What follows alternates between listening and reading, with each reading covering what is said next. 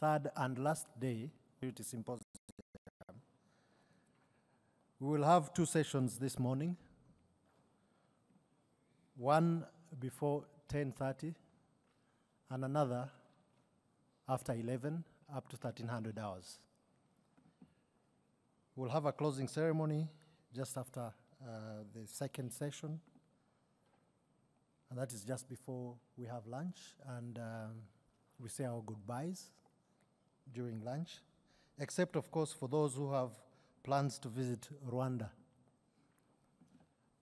Remember, it's a weekend, so this is your opportunity to explore our country over the weekend.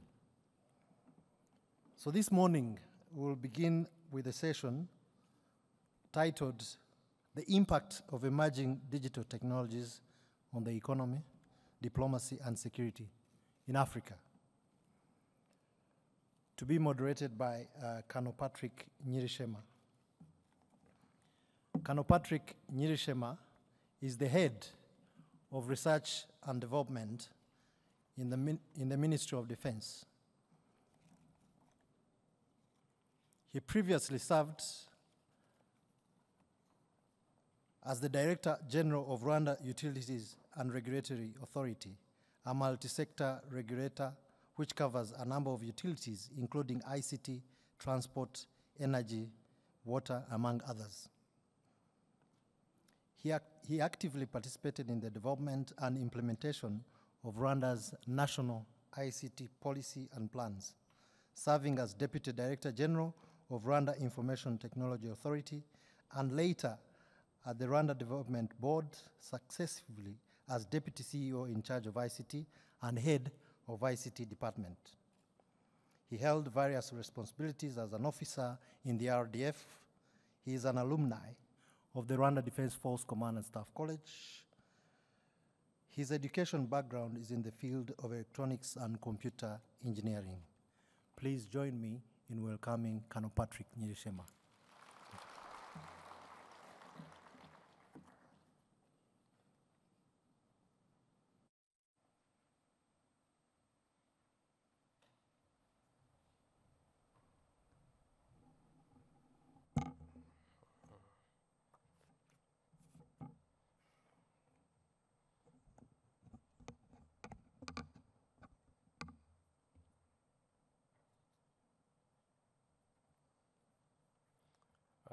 Thank you, MC, for the kind introduction. The commandants, generals, senior officers, the Honorable Minister, and the other panelists that we have this morning. It's truly a privilege and an honor for me to be moderating this session today. Since we have started about 20 minutes late, I will not go into too much of an introduction that I would have wished to make. Allow me to straight away invite our panelists. I'll start with the Honorable Minister Paula Ingabire, Minister of ICT and Innovation for Rwanda. Minister Paula has been in the ICT sector for Rwanda for more than 10 years. She is serving on a number of international boards, most notably the World Summit Award Board of Directors. She's on the WEF Cybersecurity Board, and also the Center for the Fourth Industrial Revolution Global Network Advisory Board. She is a graduate from the Kigali Institute of Science and Technology, as well as MIT in the US. I also like to add that she's played a key role in the development and growth of the Smart Africa. Please join me in welcoming Minister Paula.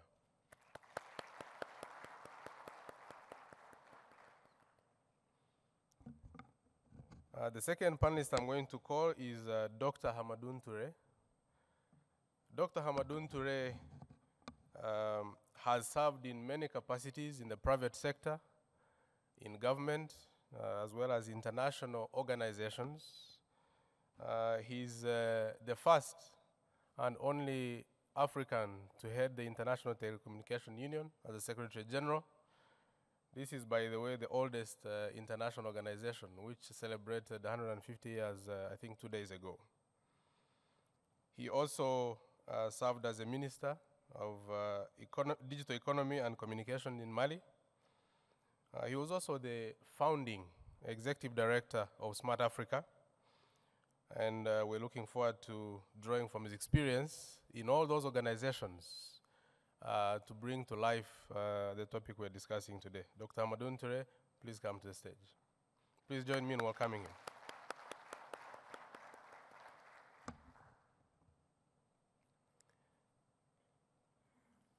The next panelist I'm going to call to stage is Mr. Sanjana Rathi. She is a CEO and founder of Cyber Diplomat. She is an active researcher in cyber diplomacy. And this organization is based out of Bangalore in India, but also operates in the US, in Africa, Latin America. She's very passionate about cyber in general and cyber diplomacy in particular. And we'll be looking forward to hearing her perspectives, especially the impact of emerging technologies on diplomacy. Let's give her a round of applause. Last, but by no means least, I'd like to call Brigadier General Yossi Kuperwasser. He is currently the head of the Institute for Research of Intelligence Methodology at the Israeli Intelligence Community Commemoration and Heritage Center. Please, since you're already standing, come to the stage. He has a very long career that spans in the area of military intelligence, diplomacy, and international affairs. And we're looking forward to drawing from his experience in teasing out, especially the security aspect of the topic we're discussing today. So, the topic we're going to be discussing is the impact of emerging digital technologies on the economy, diplomacy, and security in Africa. This is obviously a broad topic, and we're going to get into it. We have an excellent panel that is going to help us tease out some of the key aspects and hopefully bring this topic to life for the audience, and also looking forward to a lively discussion after we've heard from the panelists. The way we're going to proceed is as follows. I'll call upon the Honorable Minister to open with her remarks. She will give us a broad overview of this topic and probably help us understand what we mean when we say emerging digital technologies, but also their impact in a broad sense. Next, we'll hear from General Yossi. He will focus mostly on the impact on security because we're looking at emerging digital technologies, the impact on economy, diplomacy, and security. The General will be, of course, sharing insights about the topic in general, but specifically focus onto the security, the impact on security. After that, we'll hear from Sanjana Rathi. I should be addressing as Her Excellency since she's a diplomat, a cyber diplomat. And she will help us tease out key aspects of cyber diplomacy and why we should care about it. And lastly, we hear from Dr. Hamadoun Touré. As I explained, he has a wide experience spanning across the private sector, government, intergovernmental organizations. He's been at the helm of the ITU, which is an international organization that helps work with countries in the development of digital technologies, as well as having led the Smart Africa. So he will help us bring everything together. On that note, once again, join me in a round of applause as we welcome Minister Paula. Minister, the floor is yours. You speak from where you are, yes. Thank you very much, Patrick. Good morning, everyone. It's a pleasure to join you here today, and I understand you've had a very good set of conversations over the last couple of days. So I hope we will also be able to live up to the expectations that have been set over the last 2 days. Perhaps I'll start off, since our topic is mainly around what the impact of emerging technologies is in terms of the economy, when it comes to diplomacy, as well as security in Africa. But before I touch on those three parts, I wanted to just take a step back and really talk about what are these emerging technologies. When you do a lot of research, and for most of you that are perhaps involved in one or the other in the tech sector, you will already see numerous examples of how digital technologies, emerging technologies have impacted different facets and aspects of life. And I think the COVID-19 pandemic has been a very good opportunity for us to really push ourselves to see how best can we really put to use these emerging technologies. But I think what is very clear for all of us is that with emerging technologies, they do change the status quo.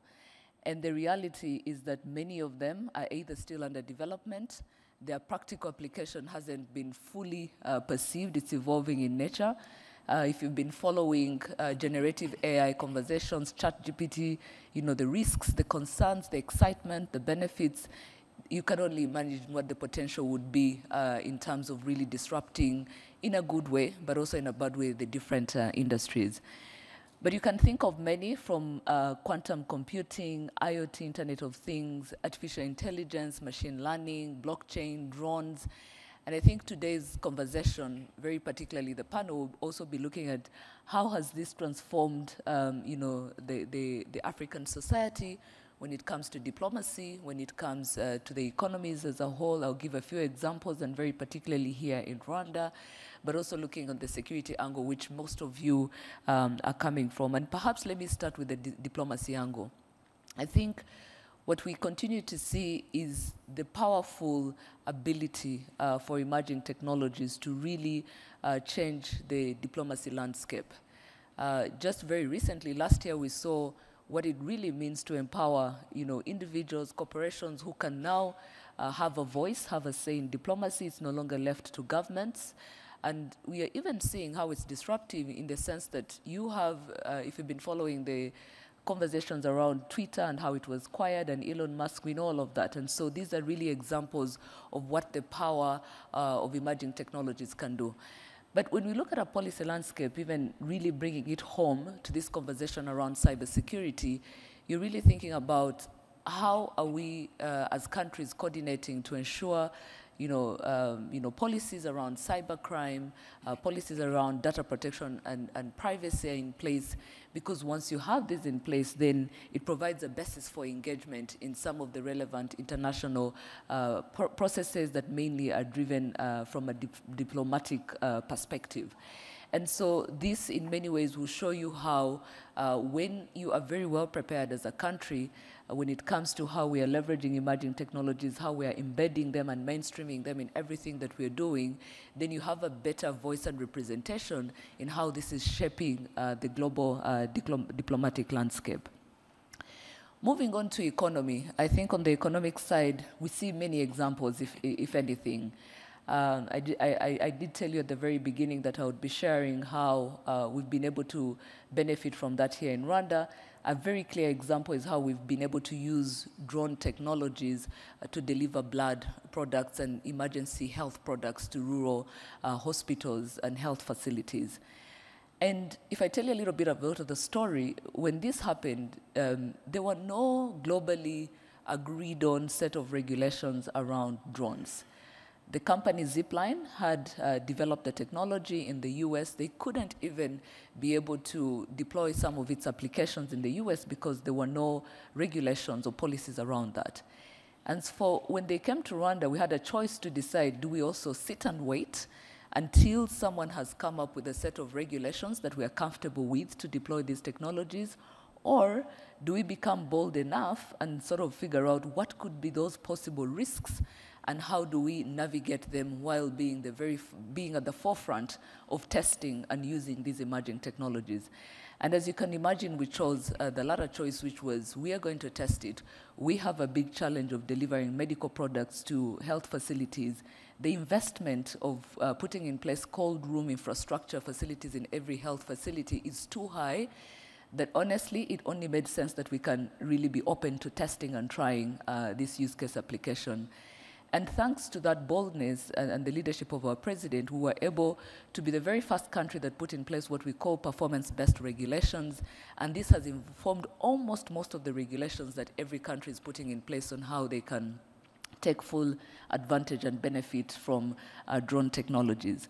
But that wasn't the only benefit. The other benefit is because of that bold step to really test and try and be a proof of concept hub, we now have a thriving drone ecosystem with many local startups that are, some have already started building drones made in Rwanda. But what's interesting is how we're also using drones to spray pesticide, to reduce the malaria spread, to help with navigation. And so all of these are use cases that we've been able to unlock and opportunities, creating jobs, creating an industry that was non-existent, just by being open to test one use case, which was really delivering blood to health facilities. And just as I close on this point, I think what we continue to see is that the global competition is fueled by geotechnological revolution, and we're seeing this everywhere. And I think as a continent, I don't think we can afford to do everything but be left behind in how we can be ready to adapt and create and be really and benefit from these emerging technologies. The last segment I want to touch on is what the impact of emerging technologies on security, and I believe these are things that will resonate very much with most of you in the audience. And this is from the ability to use emerging technologies to collect data in crime and conflict areas, and enabling with early warning and response. But most importantly, I think we're starting to see the opportunity for artificial intelligence to transform the modern warfare with the advances we see in military technologies. And I think for all of us, the question then should be, how prepared are we? Because the benefits are there. We've seen successes in different parts of our continent. We've seen successes globally, but how prepared are we? And this really brings me to really the final bit of my intervention, which I hope the rest of the panelists can really build off on. Because even if we can see the impact, the benefits, the excitement, the risks, it boils down to, do we have the foundational infrastructure in place? How well equipped with skills, basic digital literacy skills, but also the right skills, AI engineers, data scientists, all these emerging technologies we're talking about, quantum computing, blockchain. Do we have a skilled workforce that is going to be able to be at par with countries that are able to create and deploy some of these emerging technologies? And most importantly, I think a key question that we'll all have to really answer and figure out how we join our efforts together is, all of this is not going to be possible if we're not putting in place the necessary investments in research and development. If we don't do that, what we'll end up being is that we will only be consumers. And I don't think there are countries that have been technologically advanced or economically advanced by simply being consumers. And the key question for us will always be around, how much are we investing in research and development capabilities so that we're able to create and adapt these emerging technologies to our unique needs that we have as a continent. Thank you very much. Thank you, Honorable Minister, for giving us a broad overview and touching on the three aspects, the economy, diplomacy, as well as security. I'd like to now invite General Yossi to pick up from there. I think the Minister ended on the security note. Please share with us what you understand by emerging digital technologies and enlighten us on the security aspect especially. Over to you, General. Thank you very much, Patrick, and thank you for inviting me to this interesting and important symposium. It's unlike what I heard in the last couple of days, where everybody started saying that he's speaking to the Rwandan Defense Force and he has to explain why his presentation is connected to the issues that concern the Rwandan Defense Force. I'm speaking about security. It's very obvious why it is connected. I don't have to make explanations. And I want to take it from where the minister left it. Because the minister said, are we prepared? And what do we need to do in order to be prepared? And I think that this is extremely important because First of all, you're never prepared. As you said correctly, also in the realm of security, it's an ongoing learning competition. The limits are unknown, and we don't know how far we can go. We know that we advance all the time rapidly, but we never get to any point that is the last point of this is the frontier. We always cross it. All kinds of technologies that we never realized that can be materialized are already today known to everybody, and we believe that this is the way it was always been. I'll tell you a story. When I was the head of the research division in the Israeli intelligence back in 2004, something like that, I was asked by the leaders of one of the big companies in Israel, Rafael, probably you heard about them, to brief them on the security situation. So I gave them a briefing, and they asked me after the briefing, what is the most important threat that you think Rafael can do something about that would make a difference for Israel's security? At that time, the rockets we were facing from Gaza were 3 kilometers long.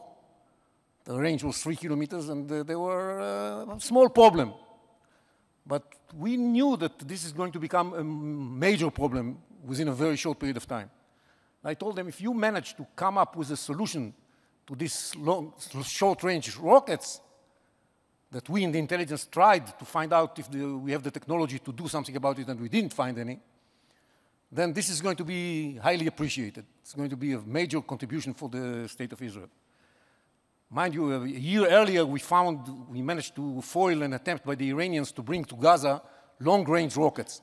And we foiled this attempt and confiscated the weapons at sea. But this was produced in Gaza. So I told them, if you manage to find a solution for that, this is going to be very appreciated, highly appreciated. So the head of Rafael asked the head of the technology in Rafael, do you think we can make it? He said, maybe, but it's going to be very costly and problematic. So we asked the chief of the finances of Rafael, how much is it going to cost? He gave him a number, 900 million shekels, which is like $500 million at the time. So the head of Rafael asked me, Cooper, that's my nickname in Israel. Cooper, can you speak with the Director General of the Ministry of Defense and arrange for us 900 million shekels for this purpose? I said, no problem. Tomorrow morning I'm going to speak with him. He said, so the guy from the finances jumped up and said, can you ask 1.3 billion? So that's the problem with technology. It's very costly. It's, are we prepared? It's not only a matter of whether we have the capability from a technological point of view to find a solution. It's also about budgets, about priorities, about what you invest in your children, because it's all about education. If you don't invest in education properly, you're not going to have the people that are going to deal with the technology when the time comes. It's, all these things are interconnected. And that's why you have to look at it from a strategic point of view, from a national point of view, and say to yourself, if you want to be prepared, you have to take the steps from very early age in order to prepare your country to be a power of technology. And the importance of being a power of technology from a security point of view is critical, because first and foremost, it affects the strategic power of the country.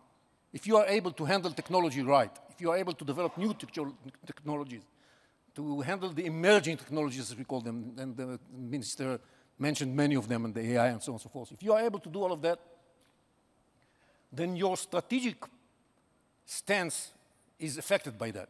Everybody appreciates Israel because it is a startup nation, because it has a lead on technologies in many respects. And this is highly appreciated, and everybody here around the globe, and especially in our neighborhood in the Middle East, knows that when we speak about a military or strategic qualitative edge, basically it is based on our ability to handle technology. And technology is critical for regular military confrontations, and it's critical for fighting terrorism, but it's also critical for fighting two new kinds of campaigns that are based on technology. Both the cognitive warfare today is dramatically based on technology, and we see what's happening in the Russia-Ukraine conflict in this respect. And the cyber campaign, the cyber confrontation is also based on technology. You can't do it without technology. And cyber is being used by everybody in the context of strategic confrontations. And when you look at cyber as a tool of competition without running into kinetic warfare, it's one way of looking at it. But it's also a tool with which you can cause a lot of damage to both sides. And we see what's happening around the world, around the globe in this respect, including in the Middle East. And we have to be prepared to use it properly and be able to protect ourselves against the attempts of the other side. And this is why cybersecurity is not only a matter of cyber, it's a matter of security, it's called. And this is a very critical part of our activities to defend ourselves, because we are exposed to thousands of attacks of cyber attacks every day. And not only us, but we, amongst others, are exposed to this kind of attacks every day. So we are supposed to be able to fight the cyber warfare. On top of that, of course, emerging technologies affect the kinetic warfare that we are familiar with. We have just finished another round of violence with the Palestinian Islamic Jihad in Gaza, in which we introduced for the first time a new capability called the David Sling that is able to deal and intercept medium range rockets and missiles. We used it twice in this last round of violence. It was very successful. This technology that enables us to, just like Iron Dome, that enables us to intercept incoming missiles, it's a dream come true. And in next year, we are going to introduce a new technology, laser technology, that's going to be able to intercept incoming short-range rockets and mortar shells, which is something that we need to deal with as well. So all these technologies are critical for the old kinetic warfare that looks very different today than it used to look in the past. Where I'm bringing the examples from our experience, but you can look at the Ukraine, the hypersonic missiles. Just the day before yesterday, the Russians launched 30 hypersonic missiles at targets at Ukraine. The Ukrainians claim that they have managed to intercept 29 out of them. These are the kind of technologies we are looking at this point of time. It's the state of the art. And it's not only in the hands of the superpowers. The Iranians are there. They are developing all kinds of toys, especially drones, but also ballistic missiles and cruise missiles that are state-of-the-art technology. And we have in this competition to be there before them and to bring a solution that would intercept these missiles just on time before they start launching them. It's very important.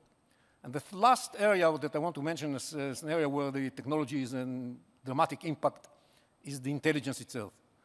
Because intelligence stands behind all these strategic efforts and the military operational and tactical efforts. Without intelligence, you cannot do anything of that. The intelligence has changed dramatically. First of all, because of the big data situation, we are able today to do things that when I was a young officer in the intelligence, nobody dreamt of doing. For example, the ability to digitize all the information that we have and to fuse it so that within a fraction of a second you get information, fused information that enables you to say this is this and that is that. That this information that you got from visual intelligence fits the information you got from signal intelligence, fits the information you got from a human source, and so on and so forth. And they all come together to give you a full picture of a situation that happens in a certain position, in a certain place, and enable you to say this is the target and this is not the target. And that's why you have to deal with this target and not with that one. And you can rely upon this information, this artificial information. You can rely on it to the extent that you take decisions upon it. This is something that is amazing. And I can tell you, for example, that we have shortened the time necessary to produce a target, an ongoing target, and in the context of a confrontation, dramatically, and dramatically is not enough, is not a good enough description. It's unbelievable. This has already caused us to change entirely the way we look at intelligence. This old-fashioned intelligence cycle is too slow for us. We need to be able to shorten it dramatically, and so that's why we changed the organization of the intelligence. The entire organization should change in many areas, not only in intelligence, but also in intelligence. We changed the organization so that people sit together. We promoted jointness between all kinds of elements that comprise the intelligence community so that they will be able to produce the information we need on time. And time is of the essence when you speak about security, because with the new development in the world, many things have visibility that is very limited and for a very short period of time. You have to be able to reach them within this short period of time. And of course, the entire issue of visual intelligence has changed dramatically because of intelligence, because we are able to locate changes immediately. We can cover a lot of ground and see all the changes immediately. It's something that we cannot imagine how difficult it was to do that in the past. Today, with these new intelligence capabilities, we are somewhere totally different. So altogether, I'm not going to deal in all the changes that happened in intelligence, but what we are looking at today has nothing to do with what was called intelligence in the past. It's a totally different animal. And we have to realize that. And the last thing I want to say in this respect is that because of all of that, intelligence has become not only a service that supports other efforts of the military and of the strategy, but also a battlefield of itself. There's the intelligence competition, where in most places, intelligence is responsible for cybersecurity, especially for critical facilities, and intelligence is responsible for fighting the cyber warfare when necessary and preparing it for the time it is going to be necessary, and it's being done by the intelligence. So this is an area that the intelligence has turned from a support element into the fighting element. And this is something that's also changed the state of mind of intelligence all over the world in this time. All in all, these emerging technologies have changed everything we know about security, about strategic security, about military aspects, and about intelligence. And it requires, in order to be prepared, it requires a strategic approach and also a totally different approach regarding international cooperation. That's also something that has to change, because we have to help each other on those issues just the way we helped each other on the old issues, and find the new structures that would enable us, in spite of the problems of trust and security and secrecy and all these issues, find ways to cooperate and share with our friends. Thank you. Thank you. Thank you very much, General, for giving us such an in-depth dive into especially the security aspects of the topic we're discussing, specifically sharing Israel's experience in using emerging technologies to deal with threats. As we all know, the Middle East is a very volatile and they have adversaries to deal with. So it was useful to hear specific experience on that. I also want to pick out a point he mentioned earlier about investing in education. Education. Starting at an early age to make sure that you have the right skilled manpower in a country.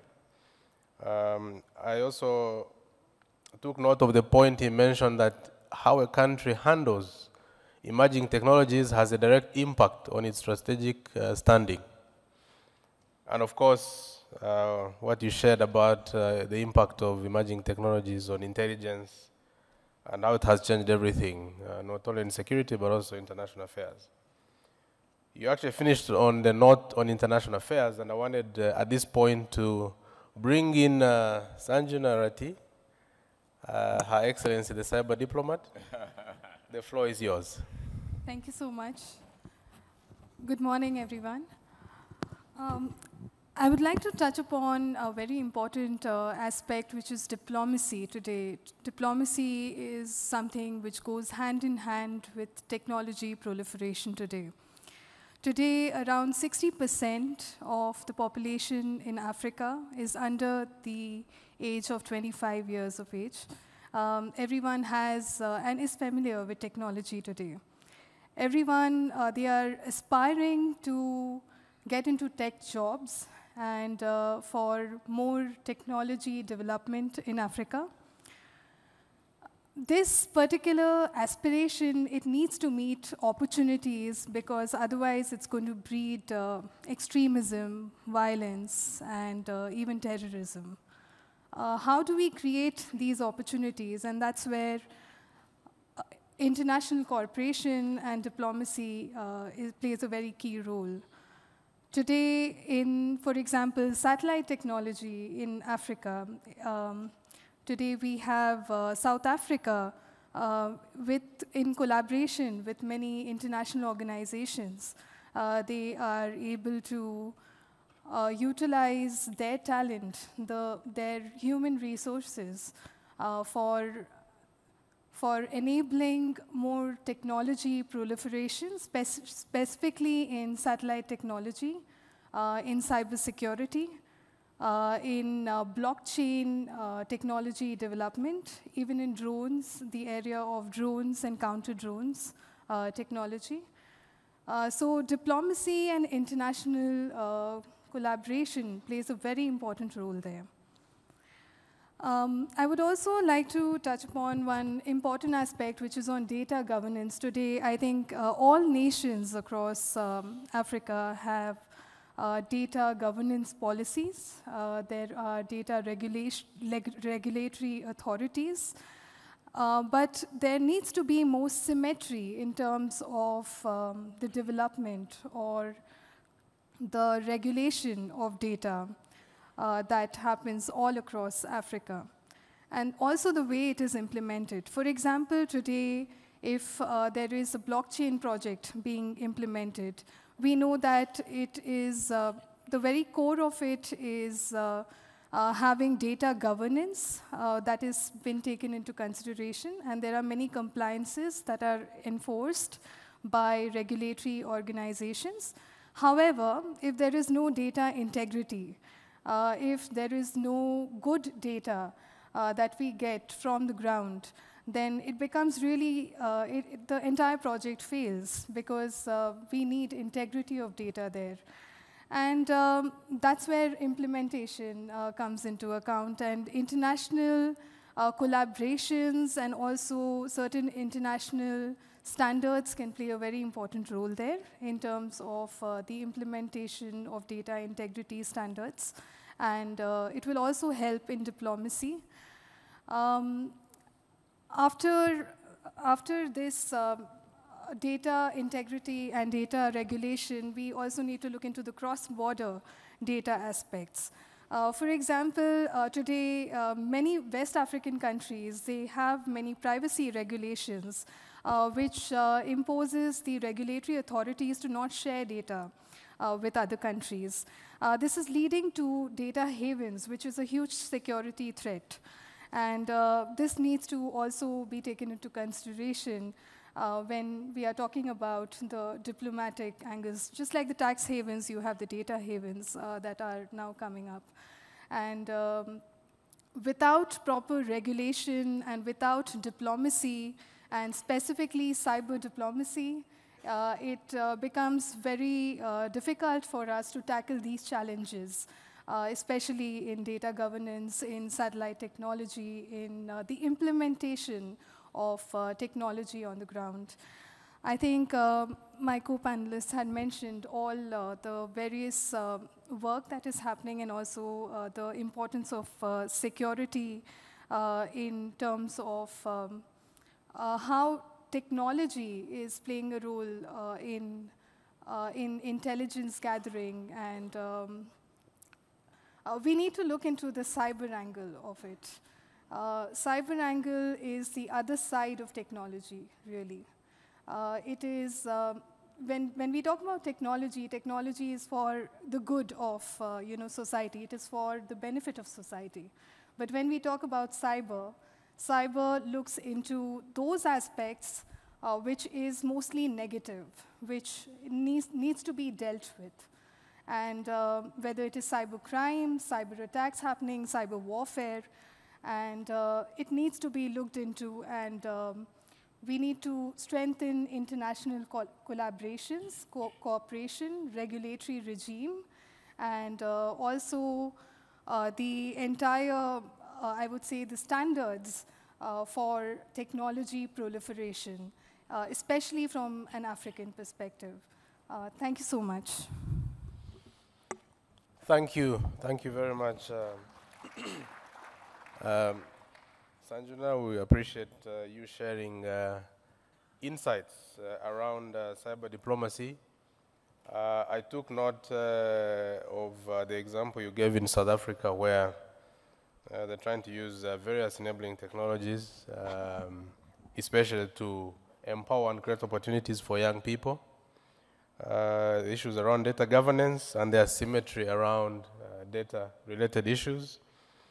You talked about cross-border data flows and the issue that is emerging now of data havens. Just like we know for many decades we've had specific countries which attract all the finances into their countries.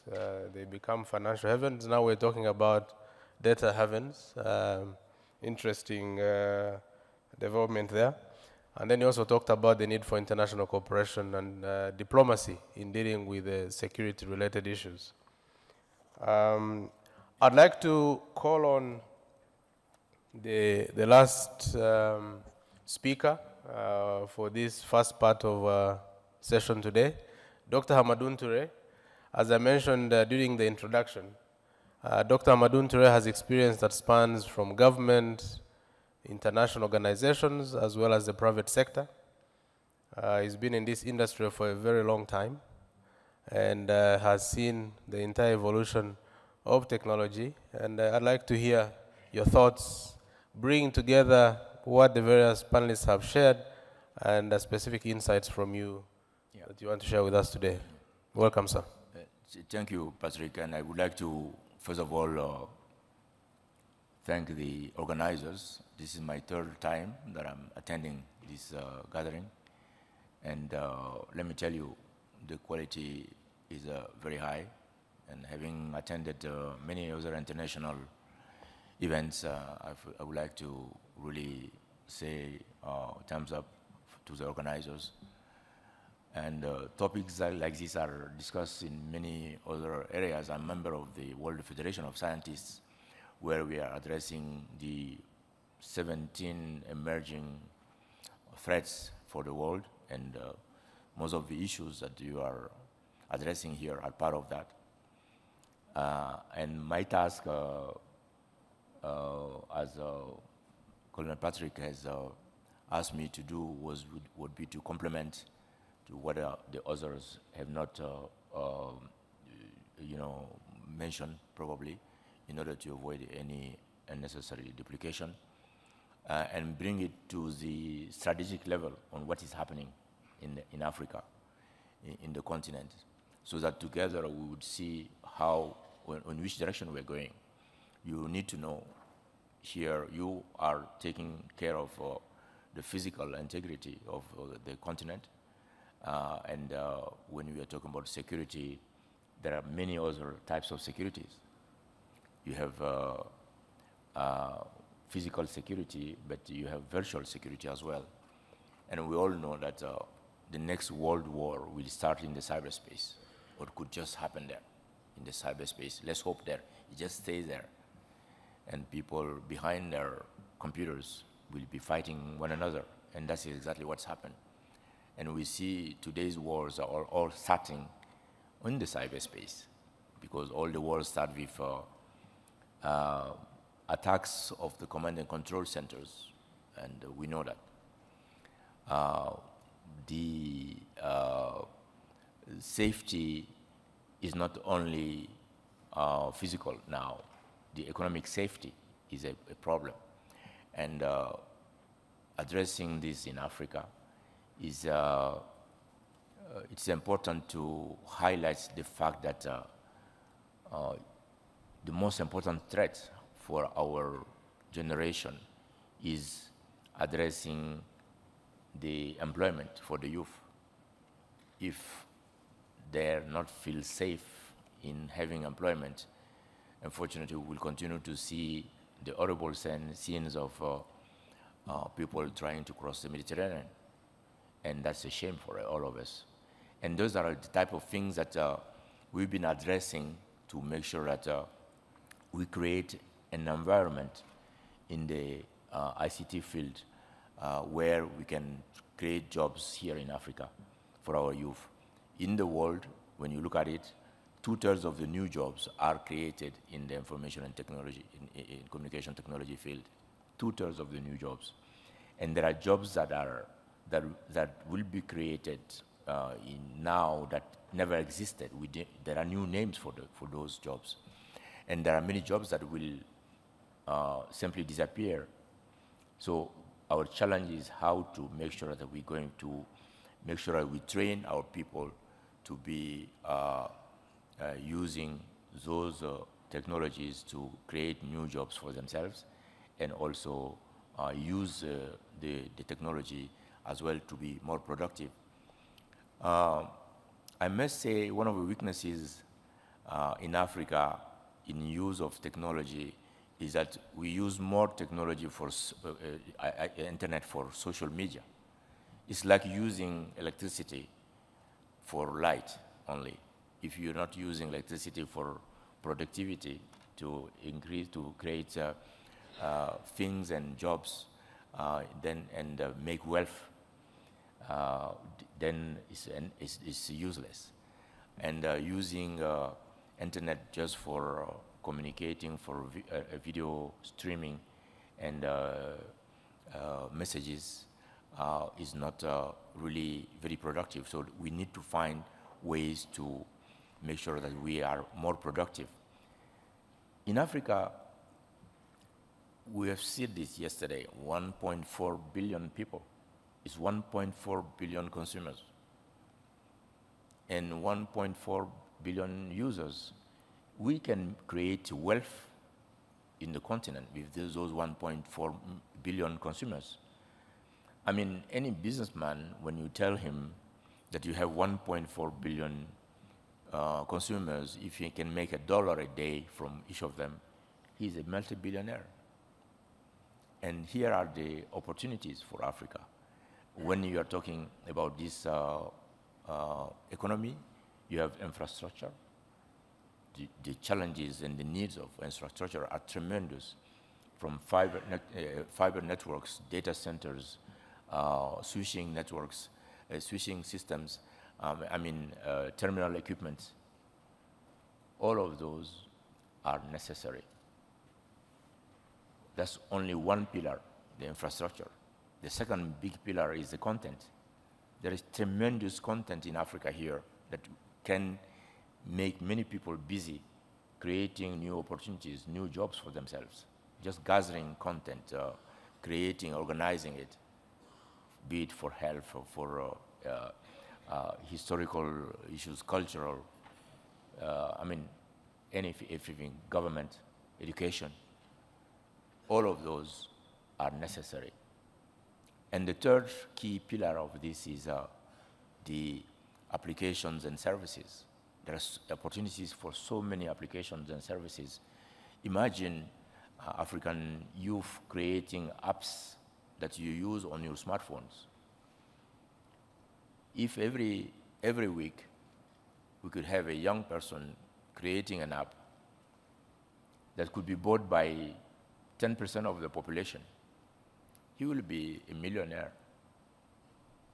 We can create that every week. And those applications are local solutions to local problems. I'm sure you have more than 100 applications on your smartphone today, and I'm sure you're using probably 10% of them because they were not made by you, unfortunately, or not made and they were not even made for you. They were made for somebody else, for his need, and it fits some of your needs, maybe not necessarily all of it. And therefore, if we bring our youth to create applications, they will make applications that be mostly fitting our ordinary needs here in Africa. And therefore, if we buy it from them, just $1 each, they will create millionaires in the continent, and there is a need for that. And those are exactly some of the things that we are doing. I will also add the last point on that is the last pillar is education, capacity building. We need to be trained. Our youth are not trained in many issues that are for the future. And therefore, we need to train them so that they will be ready to fight in the global war, global scene. General Yossi mentioned it. He used the key word. He said there is an ongoing competition.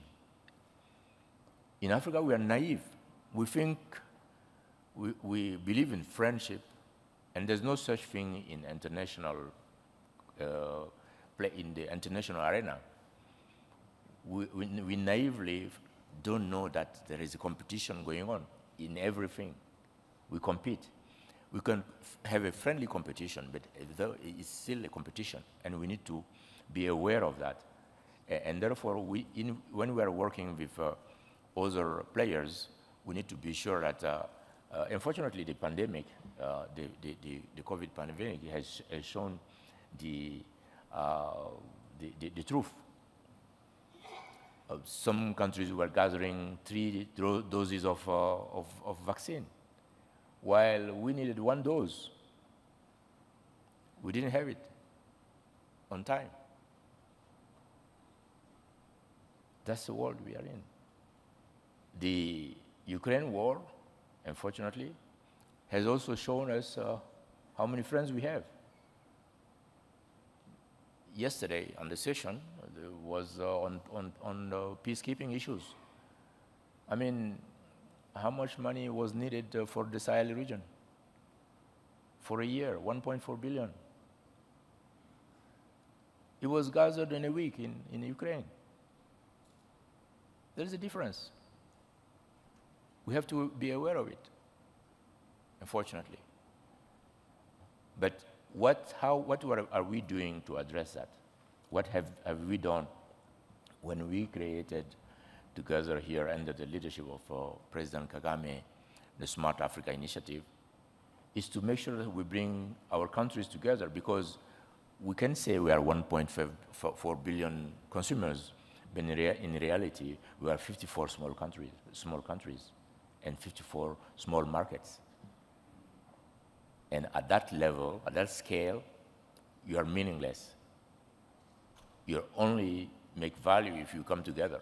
And strategically, that's what we've been trying to do, bring Africa together in a way that all Africans will play together and do the thing together and be one market and have economies of scale. If we are doing cybersecurity in one country, the same servers, the same routers, the same applications can be used for other countries instead of each of us having its own. If we have a data center that is gathering information for education or health, the same could be used for others, same power. And especially when we are going in quantum computing now, where the advances are so fast, the calculation computing, the computing power is so fast that it's even threatening for those who are working on it today. Why we have many research and developments are being slowed down in quantum computing, because you realize this tool, the power of this tool, if it's in the hand of a wrongdoer, of a criminal, how much damage he can do. I mean, if think that to unlock password on a computer, that would take probably a month for huge computers today. In quantum computing, it will be in less than 2 seconds. And therefore, a criminal can be very dangerous. Those are some of the reasons why some of the things are being slowed down. You've seen all the discussions about artificial intelligence and the dangers of it today, and some of the things that it might bring. But of course, technology, you can't stop technology advances. And we shouldn't stop it, actually, because you always will find ways and means to block the wrongdoers. As they used to say, it's not because somebody will be stealing candies in the supermarket that you're gonna lock down the supermarket itself. No, you take measures to avoid that, but that's how you move forward. So when we are doing initiatives like the Smart Africa initiative, in order to bring all African continent together, we assure that every country will have a line of action to take into account in to undertake in his own country and bring it collectively to the others. One will deal with smart cities, another one with, you name it, any type of technology, you know, and you experiment it at home and you bring it to others so that we go fast together. Those are some of the initiatives and the way in Africa, and I think it's important to note that this initiative is going very well. It was created here in 2013. In 2015, it became operational under the leadership of President Kagame and six other heads of states. There were 7 heads of states in Africa who started this together, and it's grew now. We have about 39 countries that are in it, going together. It's growing fast. And yesterday we talked about the free zone, the economic free zone. I believe that the digital economy will be the first actually service that will take off in this free zone area, even though the aviation has been selected to have the open skies for Africa. Aviation will be the first service to be implemented, but that has been selected, but in reality, the digital integration will be faster. Just like when the WTO was created, the World Trade Organization was created, the services in telecommunications were first to come in because it's fast and it doesn't require too much financing and it's profit-making, and therefore, whenever you have a good project, you will have funding for it because you can make profit. You can make money out of it, and private sector is leading it. And in our jargon, we say there's nothing wrong with making money as long as you are creating jobs, you are moving forward. And that's how we are bringing, individually we're doing this, but collectively we have our interests. None of the devices we are using here today have been made in Africa. That's another challenge we are facing. Are we going to industrialize the continent? When you have 1.4 billion consumers, I mean, there is a real business case for manufacturing for those. And therefore, there are strategies to work with other partners to bring in manufacturing here in a win-win mode. Everybody should win, while we are making sure that the services and applications that we are putting together are also useful for all of us together. Any application made here in Rwanda will have its use in neighboring Kenya or in South Africa or in Mali. So when we do that individually and collectively, we might also solve one of the weaknesses we have here. If something is made in Rwanda, another neighboring country may be saying, oh, this is just in Rwanda. It may not be good. They would prefer to buy something coming from another continent, unfortunately. But if we collectively create the interdependence where you're making, I'm buying from you, you are buying from me, then therefore there will be a real good trading inside the system, the continent, and that will create really some good effects. One of the weaknesses in our economy is the fact that when you inject $100 million, the $1 million is being paid back outside directly. In other cultures, I'll say in Israel, that $1 million will change hands 7 times in the community before it gets out of the community. So each hand it will be a millionaire in the process. So you have 7 millionaires. In our case, $1 million comes in and goes out. Only 1 millionaire has been created in the process. So it's very short, very slow.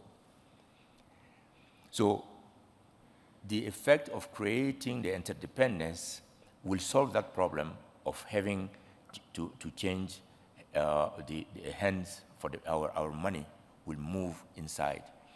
If a $100 million that has changed 7 times, we have had some people who had $700 million actually activity that happened.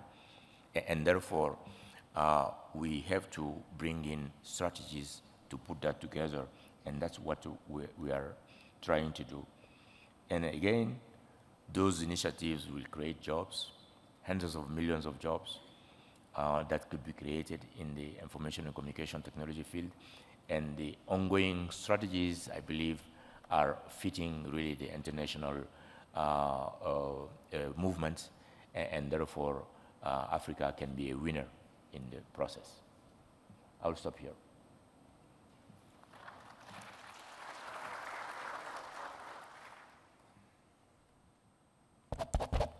A round of applause for Dr. Hamadoun Touré for sharing a lot of insights, the role of cyber in modern warfare, job creation. He emphasized the need to use emerging technologies for productive activities as opposed to just entertainment and communication. Emphasized the importance of education.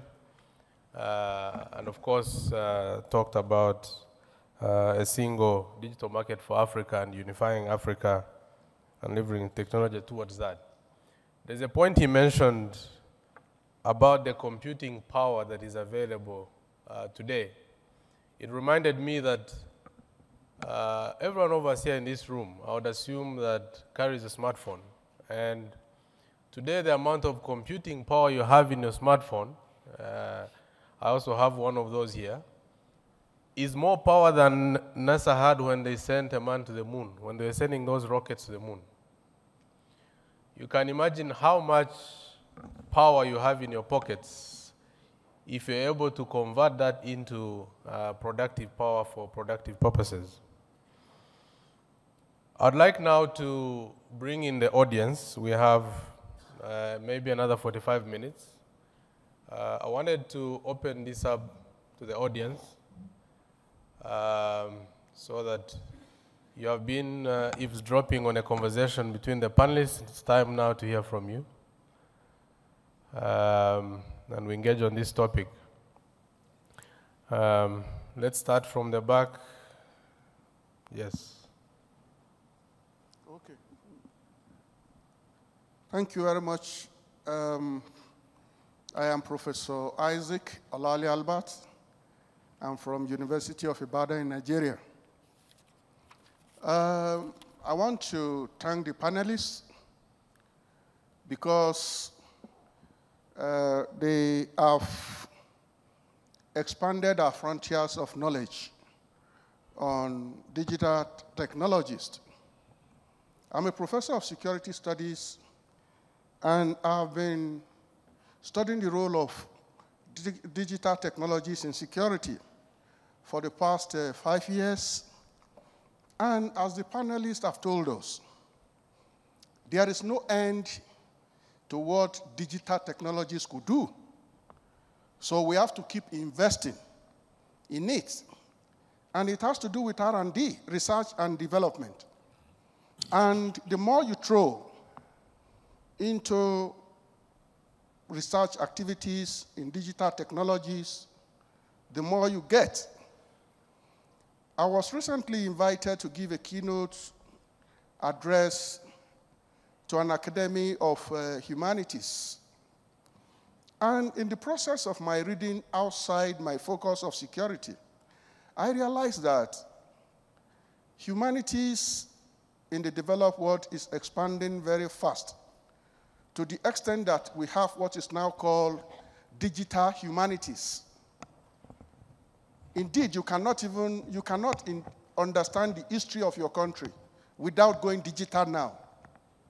So we have digital history, we have digital, so we need to invest more on digital technologies. For those of us from different parts of Africa, my interest is in Africa. I think we have to go back to begin to ask ourselves, how can we reinforce or reinvent Africa, reinvent the development of Africa by investing more in digital technologies? Professor. Okay. You can. Thank you. Let me stop here. Oh, okay. I thought you could. Actually, 30 seconds to wind up. Yes, I was actually trying to call attention to my research on Boko Haram terrorists in Nigeria and then the Islamic states of Greater Sahara across West Africa. They are now investing heavily on drones. And I've been asking the questions around, how many of these drones have those of us who are fighting terrorism in that region know that these people are using? Because counter-terrorism is not just a matter of charging through military obstacles and trying to defeat the enemy. You need to understand the technology that the enemy is actually deploying. The only thing I hear is that they are using drones. But the question we need to ask ourselves is, what kind of drones are the terrorists in those areas using? Thank you. I think to be efficient, we'll take maybe 3 or 4 at the same time and then get comments from the panel. Let's go in the middle. Yes, pass on the microphone. Sir, I'm Lieutenant Colonel Innocent Gisagara from Rwanda Defense Force and student. Sir, my question is, how is emerging digital technologies in Africa has improved yields per hectare, say from 10 to 20 tons, both food and cash crops? And this one, how much has led to food security and exports to our revenues. Thank you.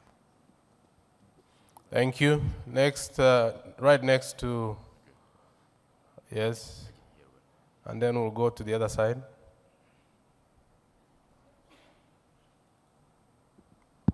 Thank you, moderator. My name is Rutembe Sadidia from the Immigration Department. And my question will be addressed to Dr. Hamadoun. We have about only 25% of the African population having access to internet. And I'm wondering, don't you think that we should be having a discussion on expanding access to digital technology rather than discussing the impact of the emerging digital technology? So the issue, I think, for me should be how do we expand access to digital technology rather than discussing now the impact of the emerging digital technology. Thank you. Okay, let's take next, yes. And then we'll come in front. Thank you. I'm Major Erike Severa from Rwanda Defense Force, and I'm a student. My question is addressed to General Kuperwasser. So, in the digital domain, on the cyber domain, security threats have no borders. A cyber attack which can originate from Europe can go through Africa to attack elsewhere, which means it requires a collective approach to fight such threats. Also, as you rightly said, to achieve this security, it requires a large budget. But what I see as the biggest challenge is not even the budget, because the states can make it a priority, but it's the knowledge required. If we have that budget, without the knowledge, you cannot achieve that security. So my question is, since Israel is already advanced in both knowledge and technology, how does Israel collaborate with the other countries, especially in Africa, to make sure that the engineering capacity is achieved so that that collective security at the end is achieved? Thank you. Yes.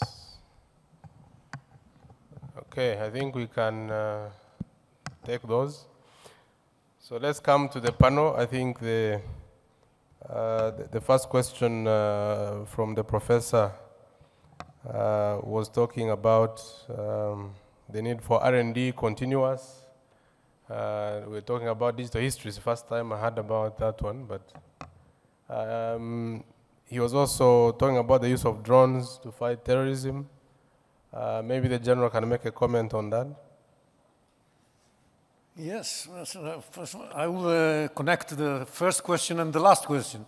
Yes, by the way, you connect questions so that we efficiently respond to these. Okay, because these both address the point that the technology has no borders and can be used also by our adversaries, not only by us. Yes.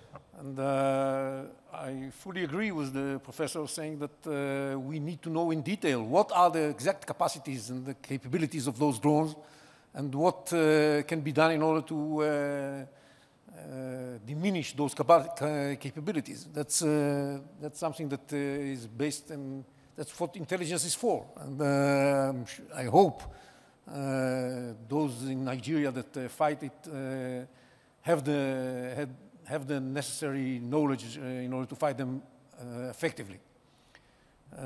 Drones, as we can see all around the world, can be intercepted, and if you know what drone you are fighting against, you are going to be more capable of intercepting it. All of that is true also in this context of the last question. And yes, in order to know that, in the first question, cooperation with other places that may use similar drones is necessary in order to be more effective. And I think that we in Israel understand this situation. By the way, we have been attacked, cyber attacked, by groups that call themselves Sudan Army, and they are not, but they use this term, and a group that are the Malaysian Army, All kinds of people from all over the world are trying to attack us. Some of them are really coming from those places. Some of them are just using this term, these names. We fully understand that, as I said, international cooperation is critical. And I said, international cooperation is both for the sake of supporting other friends, and also we are also selfish because we understand that this is a war against all of us. And if one of us suffers, all of us suffer. So we understand that there is a need to cooperate. That said, what I mentioned in the beginning and still is valid, and I think Dr. Touré alluded to that as well, is that this cooperation is being performed in a very cautious manner, because the knowledge that you have developed is a state secret, is a value in your strategic standing. It's something that you have to know how to share it properly. And we have to be very cautious. You know, for example, not talking necessarily about Africa, we've been asked many times to share all kinds of technologies with the Ukrainians. And we are cautious about that because we say to ourselves, okay, we share this technology and tomorrow it falls into the hands of the Russians and we may end up in Iran. So we have to be very prudent in the way we share very sensitive information and technologies that we have developed. What we can do, and we are more willing to do, is to share with those friends of ours, including in Africa, the way to develop this knowledge themselves. This is a much easier way of cooperation.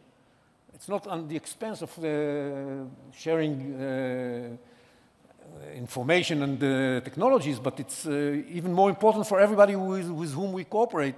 We share the ways we have used in order to develop and come to the conclusions that we have reached.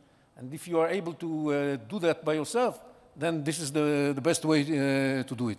Of course, as was mentioned before, this takes infrastructure, technological infrastructure, this takes education, this takes all these other things that we were talking about before. And, but if we invest in those, then the cooperation is going to be much more fruitful in the future. Honorable Minister. Thank you very much, Patrick. I think I wanted to come back to perhaps three of the questions that have been asked. The first one that was asked by Professor Isaac on the research and development investments that we have as a continent. And I had a few statistics that I wanted to share. And this is really coming from a World Bank study that was done in 2017, which means really these statistics have probably now, when we do the next study, we should see a difference. But basically, in terms of research and development, what we could see, for example, for the United States of America, they had a GDP of $19 trillion with a subsequent investment of R&D that was close to $0.5 million. Then you had China, the second largest, that had about $0.25 trillion invested in research and development. On the other hand, when you look at Africa collectively, what you see is with a GDP of $2 trillion, we have a subsequent investment of $0.02 trillion in research and development, which is really much lower than most of the economies. And I think that brings us perhaps to most of the questions that are being asked on the panel and the questions that you're asking yourself, Professor Isaac. How do we collectively put together the right investments in research and development? How do we become intentional about which areas of digital technologies and emerging technologies where we want to collectively invest? And I think, Dr. Touré, you said it very well. It's not a question of one country has done something, let the other 53 countries also copy and do something similar, because the emerging technologies are extensive. And so the ability to be able to invest in pieces of each of those aspects and being able to collectively bring this together, I think will create value for all of us.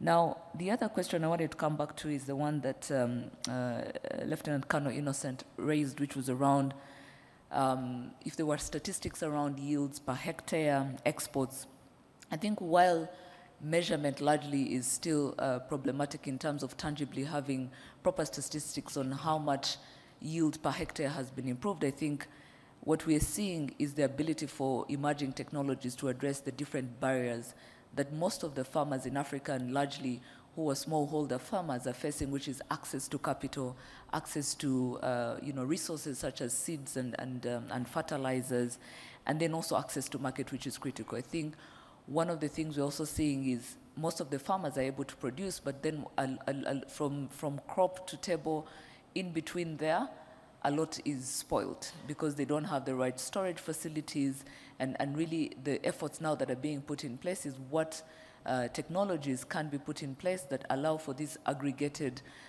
use across the different farmers in different communities. I'll give you an example of an innovation. It's called Hello Tractor, that is happening on the continent, where it's really trying to address the barrier around access and affordability.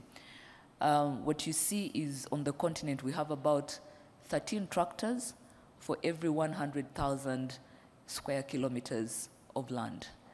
This is very low compared to what you see in other parts of the world, where you have at least 200 tractors for the same number of 100,000 square kilometers of land. So what has happened is that this innovation tries to bridge that gap where not every smallholder farmer is going to afford to have a tractor on their own, which of course contributes to increased yield. And so what they're doing is, how do we put in place renting and leasing options that make it possible for those that cannot afford to buy to then lease and rent it at very affordable rates, and then benefit from the increased productivity that comes with using such tractors. The food industry in Africa is projected to reach about $1 trillion by 2030. And that is going to be thanks to improved access to seeds and fertilizers. What we continue to see when we do actual measurements is that for every 10% internet penetration on the continent, you have a commensurate contribution of 1.25% GDP growth. And so when we talk about internet penetration, you're really touching every aspect, from access to healthcare, access, improved agricultural productivity, improved education outcomes, which ultimately comes down to this 1.35% GDP growth. And then finally, I know, Dr. Touré, this was coming to you, but I didn't want to miss the chance to touch on it. I think Rutembesa asked the question around access. Should we even be talking about impact and not access? I think we don't have the luxury to talk about one and leave out the other. And I think in some of the conversations we're having on this panel, we're not ignoring the fact that some of the foundations have to be in place. General Yossi talked about education. We've talked about the need for the right regulations. We've talked about funding being a key constraint to actually being able to really benefit fully into this. But I think for Africa, it's less of an access problem now. It's more a usage problem. The statistics we're seeing, and I think earlier in my interventions I talked about COVID-19 having the digital ecosystem. We had so many silver linings with the COVID-19 pandemic because we were able to see accelerated investments in digital infrastructure. What you see is that at least more than 70% of Africans are living within areas of coverage, but less than 20% can actually access it. So now the question for us as policymakers on the continent, and also different players, is not just access, because access is, you can deploy money and have fiber connectivity and it's there, but how many people that are living in those areas that are covered with that access are actually benefiting? And so that brings us to the bigger challenge which we are now trying to solve for, and which has been spoken to, about on this panel. For the usage gap to be closed, you need the right digital skills, you need affordable devices. The cost of internet needs to be affordable for people. You also have to have the right content. I think Dr. Touré talked about content, because if most of our Africans are going to go on the internet and they have content that is in languages that they don't understand, then they will not be able to use it in a meaningful way. And so those 4 challenges are what we're trying to solve for, to ensure that much as access has been addressed largely, the usage gap can also be closed.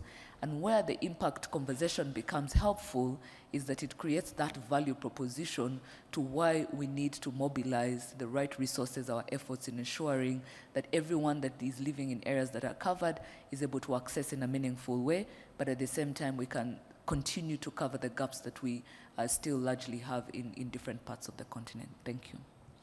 Thank you. Thank you very much, Honorable Minister. Dr. Hamadoun Touré, I recall that in 2007, by the way, which was the year that we got the first smartphone as well as the first Android smartphone became available. That same year you co-hosted the Connect Africa Summit together with His Excellency President Paul Kagame. Share something about access in Africa. Yeah, I will do that. Thank you very much. But before I will just say a few words about the question on intelligence. I think the capabilities that our countries have is being underestimated, which is fine. When you are underestimated, you can perform. You will always perform better than expected. So which is fine. And there are a lot of things going on. I will not go into details into which countries they are advanced because it's confidential. It's better, and I have the effect of surprise is necessary whenever it comes. But our countries are indeed cooperating with other countries. And what we need to do more is to use our own people to improve on whatever we have here. We have young engineers who are good in computer science who can add a lot of value in those things, and we should not go outside to look for it. They're the ones who can make things for us, and they are very innovative.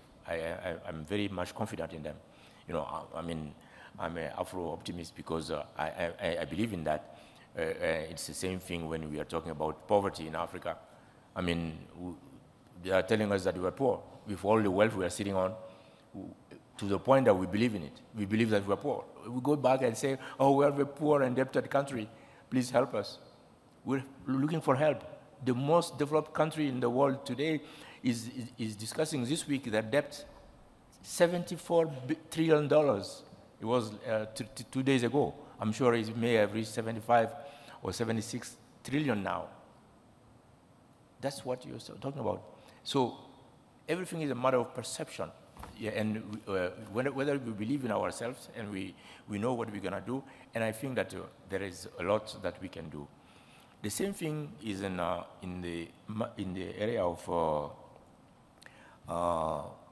internet penetration. As Patrick said, we started some strategies long ago when we initiated this, the Connect Africa Summit in 2007. All the other regions in the world have asked us to do the same thing in their regions because it came out with very strong resolutions and strategies that helped the continent to move forward. Remember at the time, the telephone penetration was at 5%. I had an interview on CNN at that time, and the gentleman was telling me there's more telephones in the city of New York than the whole continent of Africa. And I said, but that means that we have more opportunities than New York. I have 95% opportunities for growth.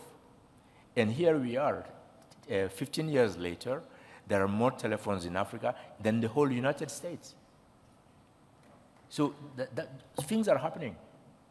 And the issue of access in rural areas has been addressed. That's why we created, back in the year 2000, what we call the Universal Service Fund. Universal Service Fund is a fund that was taken from the operators, 1 or 2%, depending on the countries, to take 1 or 2% on their revenues and use that for access in the rural areas. When you're talking about internet penetration, 35%, it's even lower for broadband penetration because we're no longer talking about internet. It has to be broadband for internet to be meaningful. As I was saying, if internet is used for just sending messages, of course, it has an impact because you send a message instead of traveling, you're saving costs, you're saving time, you're saving energy. But if you use it for a productive thing like e-agriculture, e-health, e-education, those are the most important things, and it will have a real production, a real effect on the productivity, and those are going on. When you are looking at, when you are evaluating your network, there are 4 elements you're looking at. One is coverage. Are you covered? Is the whole country covered? If not, we have to address that. Second is the cost, affordability. Is the thing is affordable, and how much % of the cost of you're paying for communication from your revenue? In the highly developed countries, 3 to 5% of your revenue is used for communicating. But in some of the developing countries, it can be up to 50% of your revenue used for communication. That is very important. The third one is the service quality. Service quality and diversity of the services. And that's very important because the service quality can make or break, you know, the service itself.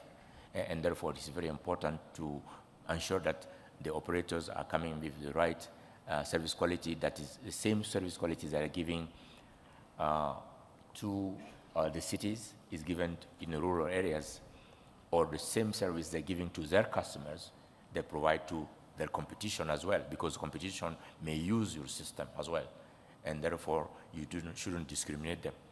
And the last thing is usage. As Patrick mentioned, usage is important, and usage of the service will depend on the knowledge about the service itself.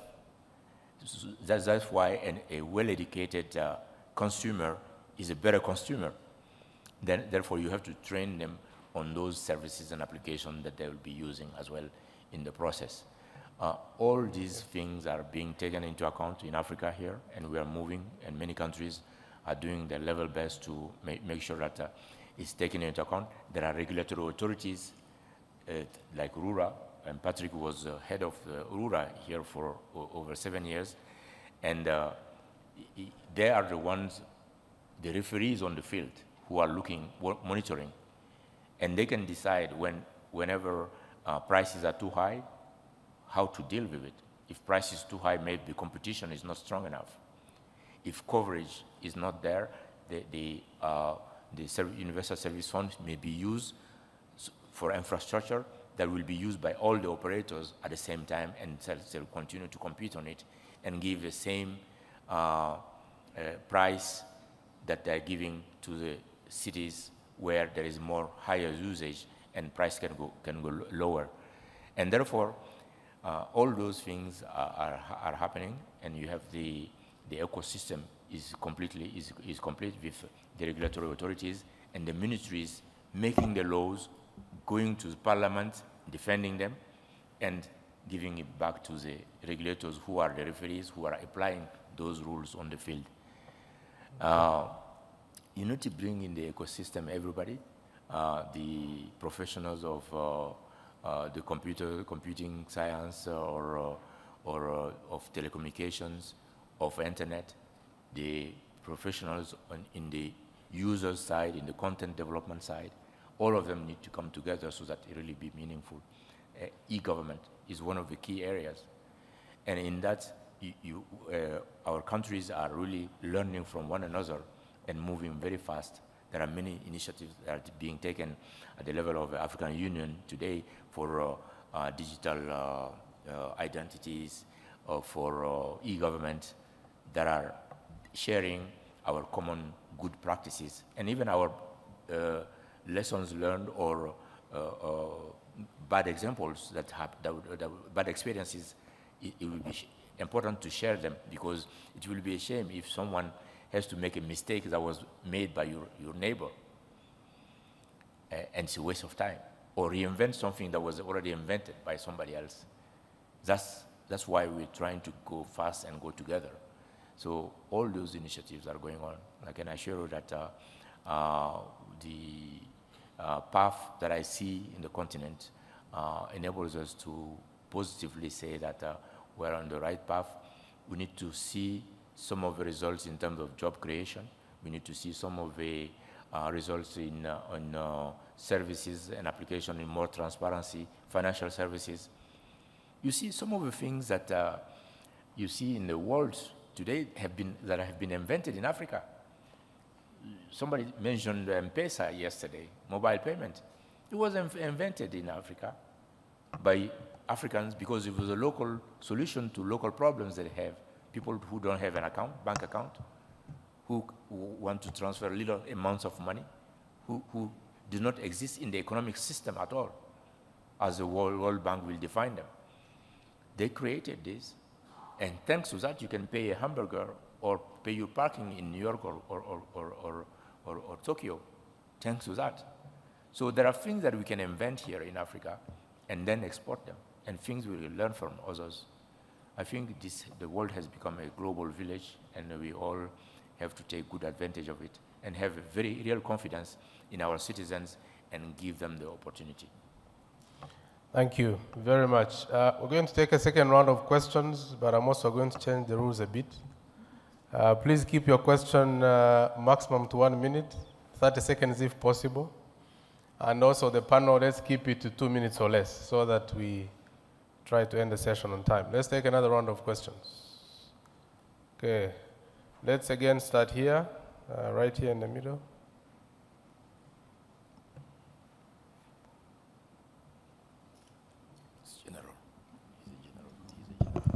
Thank you very much, panel, for another hugely informative and inspiring session.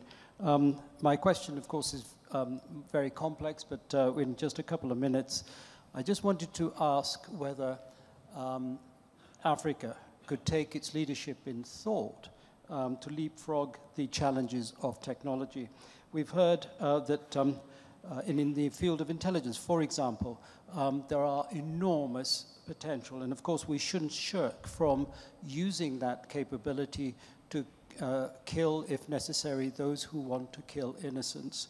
But when we get this information available to us in a very graphical fashion, fused with human intelligence, with technical intelligence and visual intelligence, it gives us the impression of accuracy. But that's not necessarily the case. As practice has shown, it can actually multiply exponentially the errors involved. And the cost of getting things wrong, as we discovered when we used similar technology in Afghanistan, was only about $150 for a young child being killed. That's what we paid the father. And if his wife was killed, then we paid him $300. It's not a very suitable solution for Africa. So should we now look at the humanities aspects of fusing technology, certainly for Africa, where the cost of life, and I'm not talking necessarily in terms of ethical reasons, but where in Africa we have developed, I believe, according to our discussion on the first day, a much more sophisticated approach to security, which ties itself with sustainable ideas of justice and value of and respect for human life. Should we not look at investment in research and development, Honourable Minister, in how that technology is used, and using very good ideas such as thinking fast, thinking slow, using that analogy to apply it to information? Thank you, sir. In the middle there again. Yes, the microphone, the person next to you.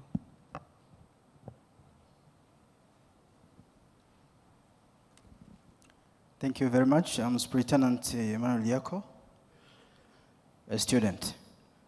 My question will be directed to the Minister.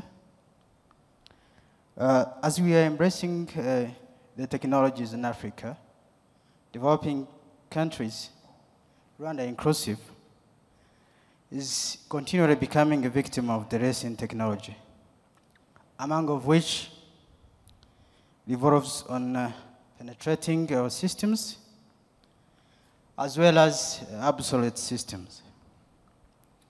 So far, the legal framework in Rwanda is mainly focusing on the punitive aspect. It does not provide the latitude for the IT adventurists to test the security features of our applications, all our systems, on goodwill. My question is, does the ministry you lead has any intentions of establishing an independent laboratory for adventuring IT specialists, at least to exercise and test our systems before they are being penetrated or hacked by other malicious penetrators? Thank you.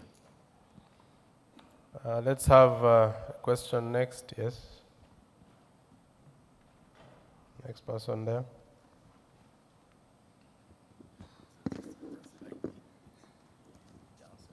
Sir, I'm Major Sande Felicie from Rwanda Defense Force. I'm a student.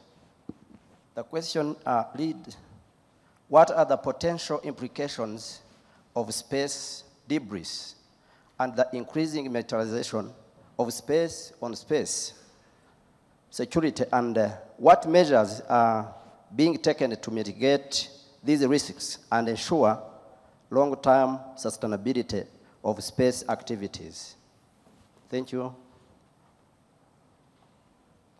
Let's take, yes, right in front, sir. The microphone in front.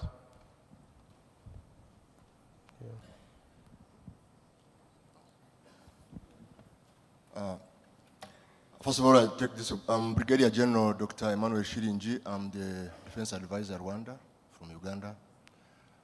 First of all, I take this opportunity to thank the panelists for giving us a great insight about digital technologies.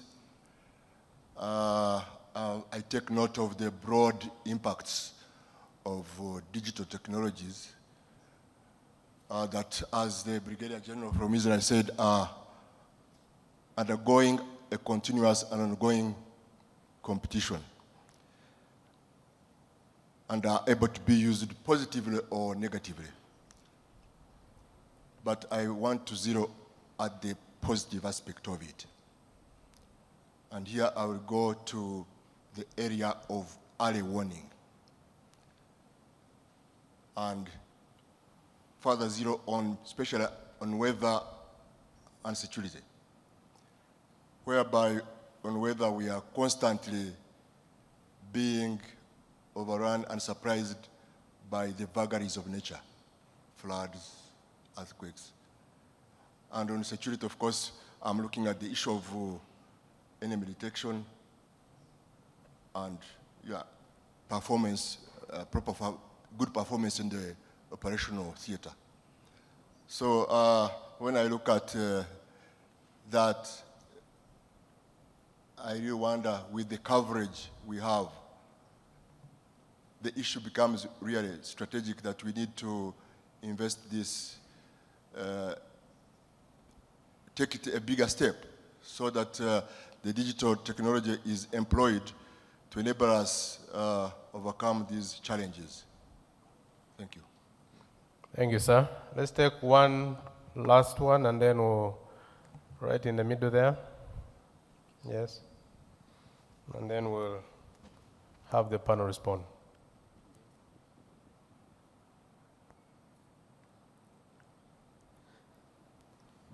Thank you, sir. I'm Lieutenant Colonel Simplice Mlenzi, a student. So we understand that digital technology is important in various ways, particularly diplomacy, economy, and security, as earlier mentioned. However, it's quite expensive, as you rightly said, in terms of investing and also developing the knowledge in gadgets, manufacturing the gadgets, and establishing internet connections around Africa. However, when you look at the purchasing power of an ordinary African, you find it quite still low. And this affects the outcome or the result of being beneficial to many other than few who are able. Now, my concern is, what are the strategies to make sure that the purchasing power of an ordinary citizen in Africa is actually increased so that he can be able to access the internet at low cost, and also the gadgets that can enable him or her to benefit to all these digital technologies we are mentioning about, especially in terms of security. Thank you. Thank you. I'll not be taking another round of questions. If there is one final burning, yes, sir, we'll take that and we'll end it there. Here in front.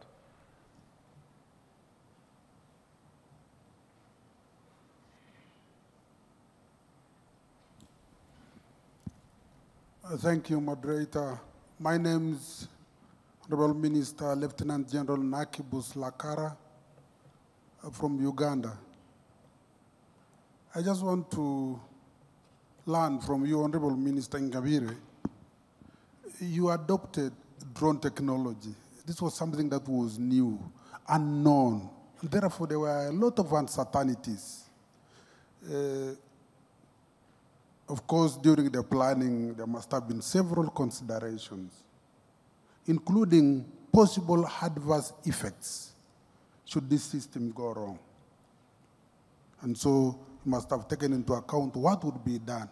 So, but would love to share those contingencies. Were there any contingencies vis-a-vis what could go wrong? Any lessons that we can learn from there?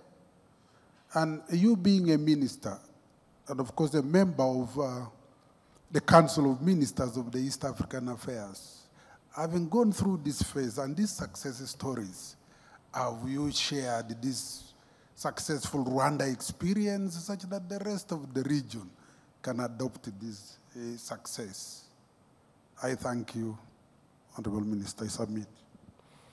Thank you, sir. Let's come to the panel now. I'd like to ask that we respond to any of these questions, but also make any other comment that we'd like to make. And I'll start with our cyber diplomat. Any comments you want to make at all?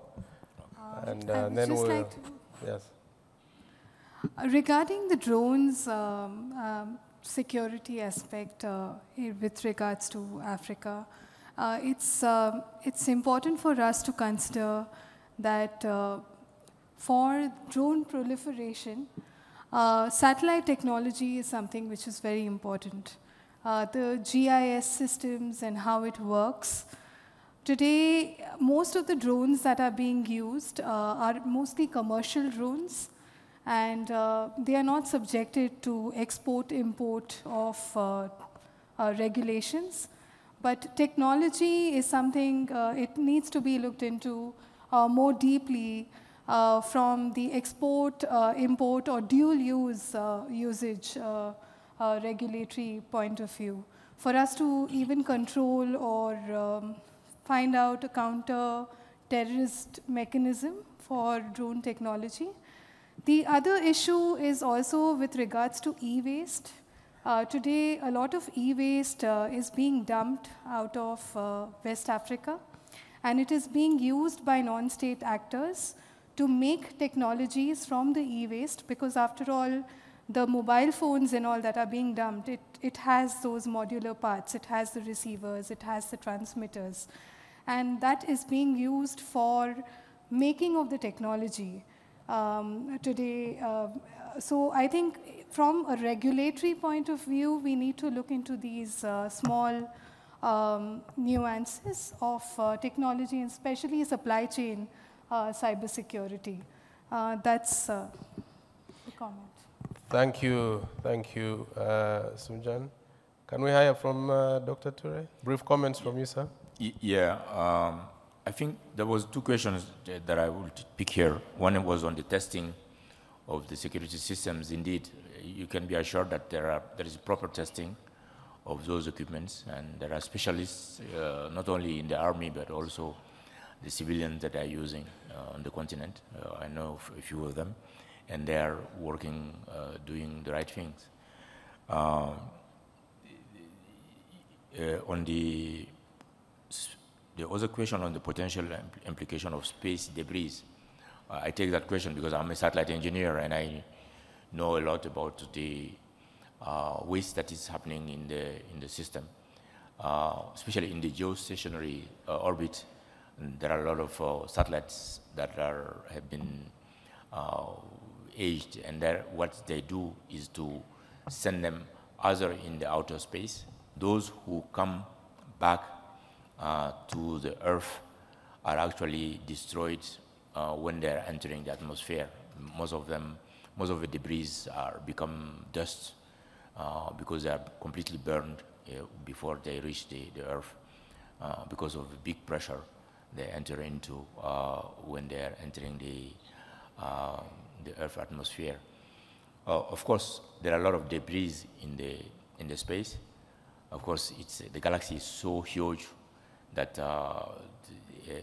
there are still some of the big space programs like the how do you call it?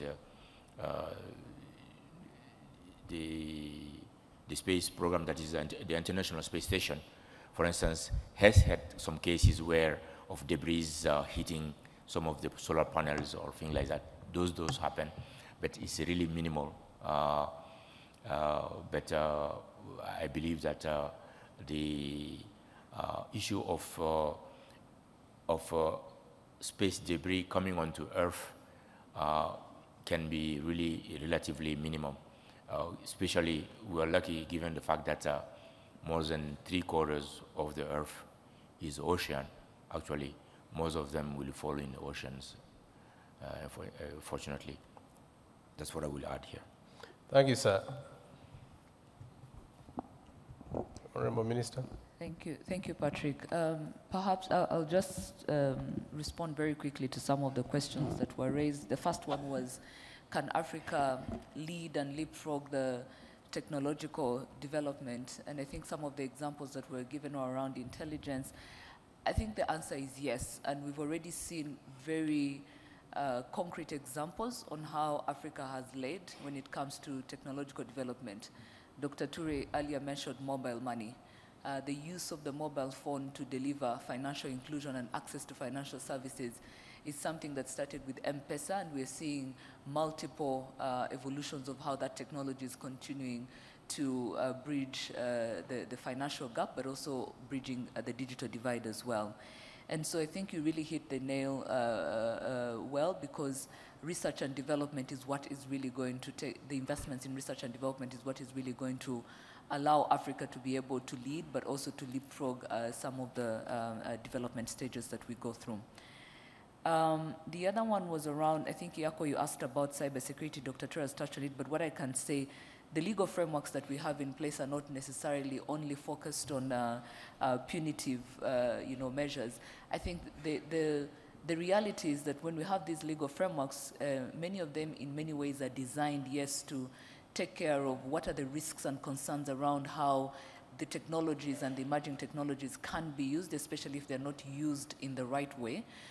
But what is also being put in place is also labs and test beds that allow for the way we can experiment and test with these different technologies. And particularly, I think the question you asked was around cybersecurity. Through our National Cybersecurity Agency, we're putting in place these labs. And we're not only putting them in place at the agency level, it's also making sure in those industries that have critical technology systems that they have the capacity and ability to test ahead of time, because it's part of prevention and mitigation. What we're also doing through the National Cybersecurity Agency is to now going within schools, particularly in universities, because we want to be able to tap into the workforce that is being groomed, the talent that is being groomed, to ensure that they not only have the skills theoretically, but also they have the hands-on skills, and that's why we're establishing some of these labs with partners such as Rodan Schwarz and Kaspersky. And so as we continue to democratize access to these labs, I think we'll continue to see more capabilities built across the board in terms of being able to test these systems. But that is already ongoing. I think what we're trying to do is how do we probably ensure that it is scaled and it's accessible to everyone, including the startups that are building solutions, because we want to make sure when they bring their solutions and products to the market, they have already been tested to ensure that we are minimizing some of the cybercrime risks that would come with it. But I think General Yossi talked about it earlier very well. Much as we want to be prepared and ready, I think we deal with a very fast evolving industry. And that what typically means is that, yes, you can test and be comfortable, but also cyber criminals are investing heavily in R&D.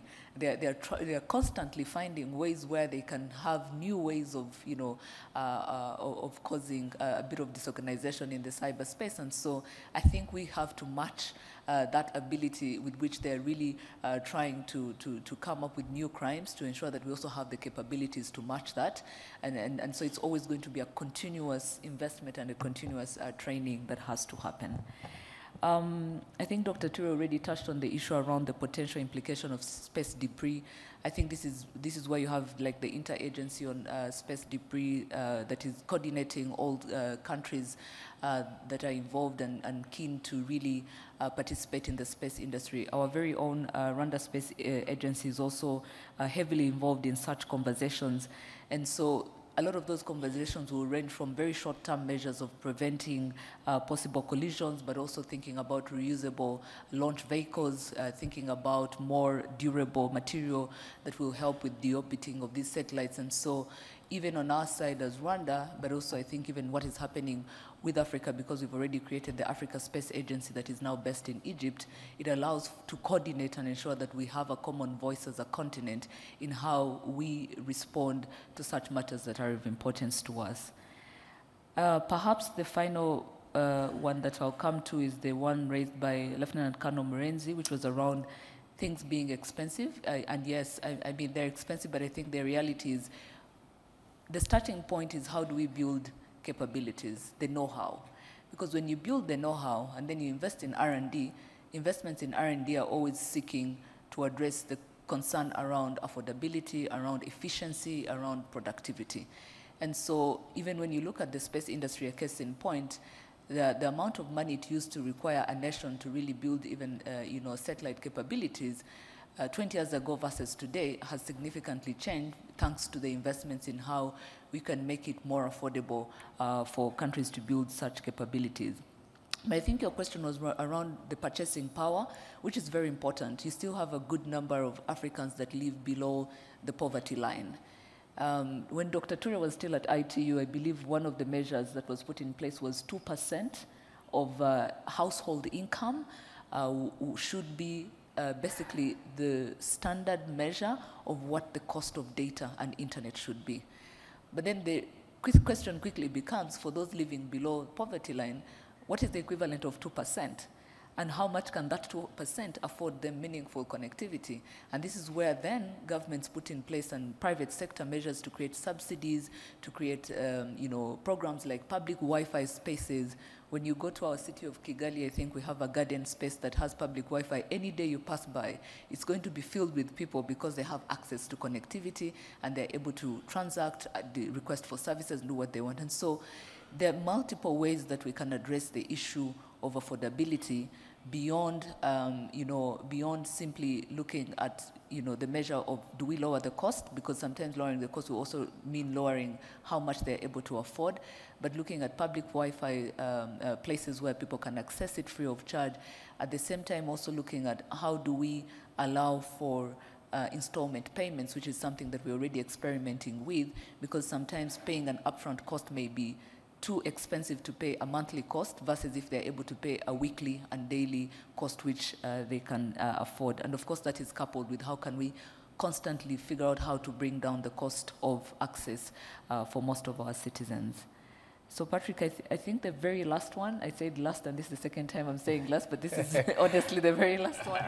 I think it's the one the Lieutenant General from Uganda asked, I think you were asking about drones. What was some of the possible adverse effects we had to deal with, uncertainties? I think the first one was the fact that as we explored the use of drones, we're really talking about shared space. How do we share space? And these were the regulations that were lacking globally.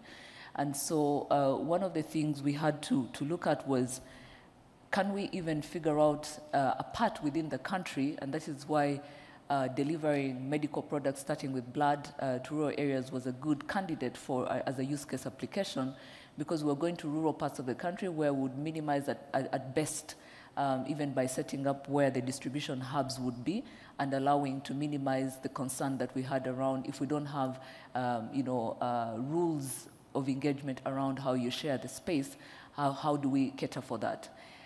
I did mention earlier that what we came up with was what we called performance-based regulations. The reason we called it performance-based was we understand that for someone that is using drones to deliver blood versus someone that is using drones for surveillance in a mining place, or using drones to in a marshland, the risks are going to be different. And so we didn't want to come up with a one-size-fits-all set of regulations, because what was really going to happen was that as more use cases came onto the market, we would find those that couldn't find a proper fit for what we're trying to do. And so performance-based, really what it means for us is you come, you want to deliver blood, you want to use it for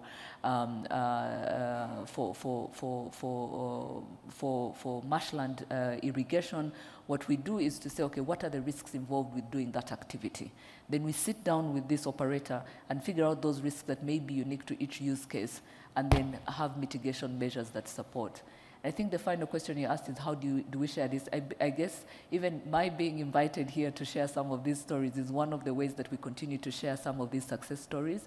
Dr. Touré mentioned Smart Africa platform, where we're able, it's a knowledge hub where every country is able to share what has worked for them, but also what hasn't worked, because we don't want to reinvent the wheel when we implement some of these innovations. General, final comments from you. Minister, I'll come back to you one last time. This will be from me, but before that, General.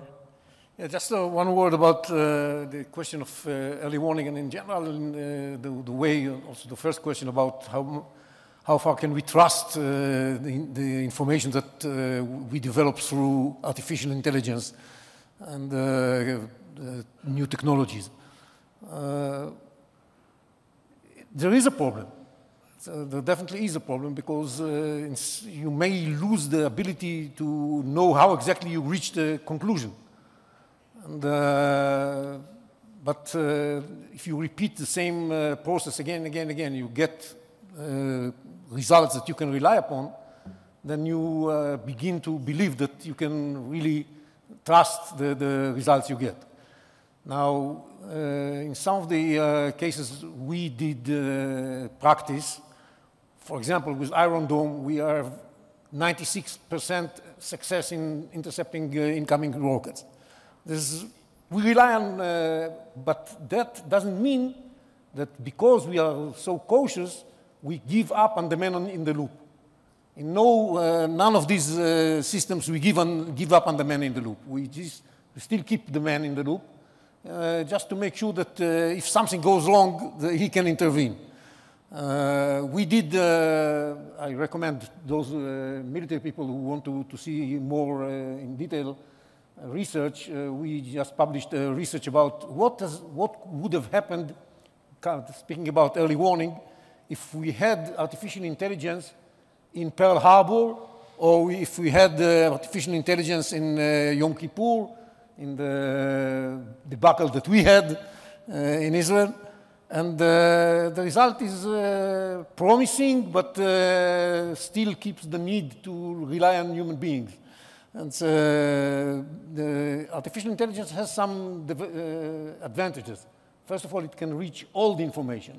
Secondly, it can question many of the basic assumptions you make, and you never come back to check them.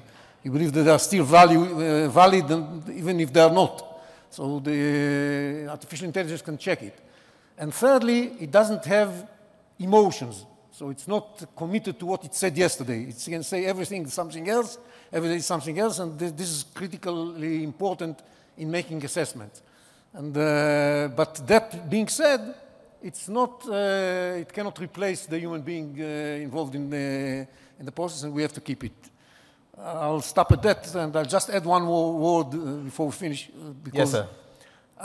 My impression from what everybody else was saying here, especially the minister and the Dr. Touré, is that the potential is immense for Africa.